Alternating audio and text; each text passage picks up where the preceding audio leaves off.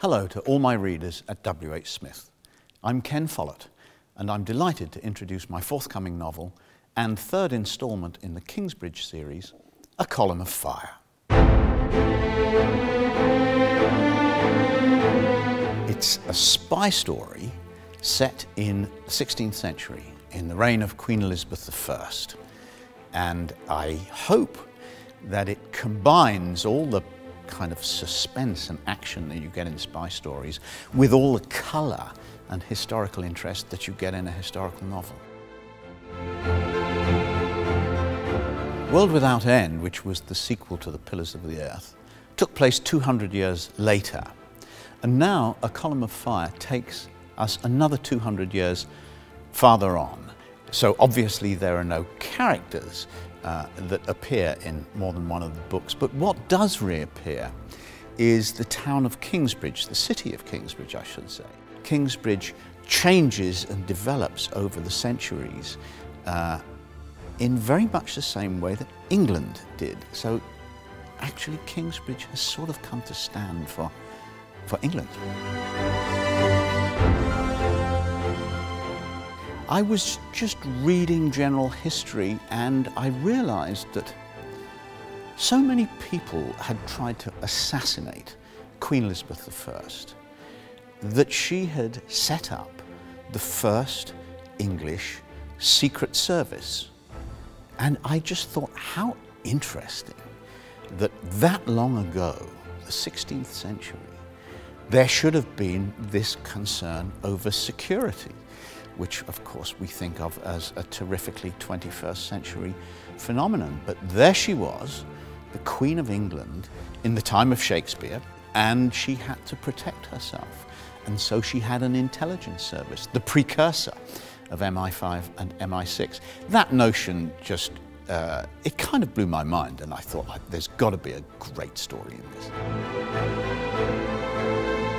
I wanted very much to link France and England in this story. And when I started to read about Mary Queen of Scots, I realized that that was my link, because of course she was brought up in Paris and she became Queen of France. And then she went to Scotland and became Queen of Scotland. And then she came to England and was banged up in prison by Queen Elizabeth I because she was such a threat. So I'm always interested in my stories in showing how the drama in different countries is linked up.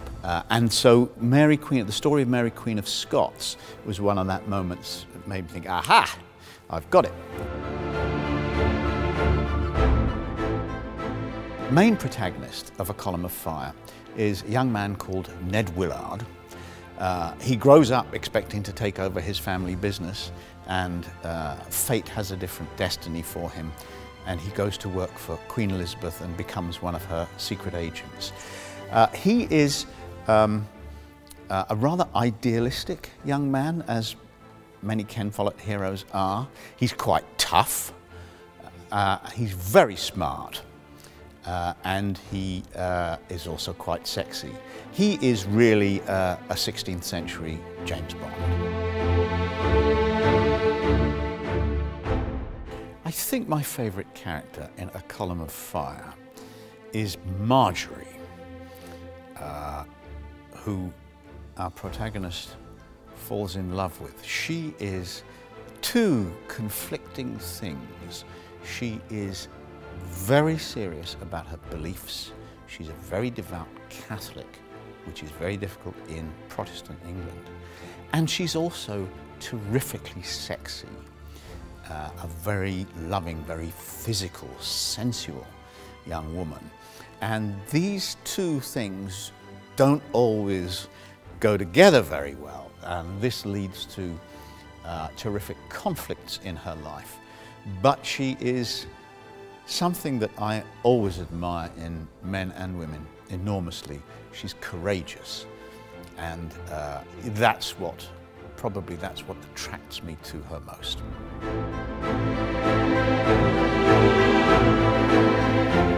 Towards the end of A Column of Fire, there is an incident which everybody England will be familiar with, at least, which is the gunpowder plot.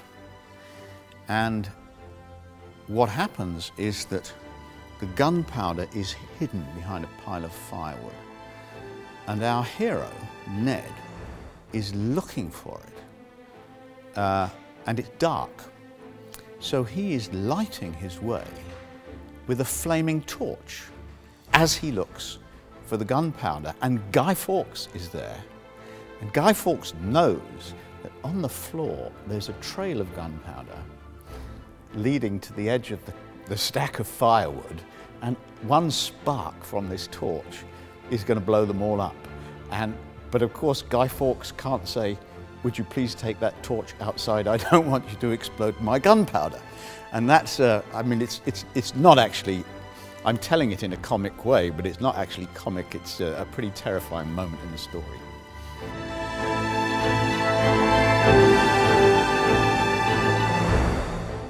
What I've learned from the Kingsbridge series, and I think perhaps readers might have learned this along with me, is how difficult it is to create the kind of free society that we live in Western Europe and North America today.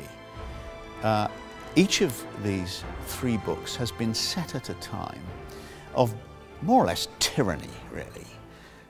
People weren't free to say what they like, to go to the church they wanted to go to, and they certainly weren't free to choose the government of their country. And all through these books, people struggle for things like that, and often fail. And researching the books, and I think reading the books, you'll see that actually the achievement of a free society is kind of a miracle, achieved with great difficulty and great sacrifice. And I think perhaps we will all cherish this a bit more when we see what a terrible struggle it was to get here.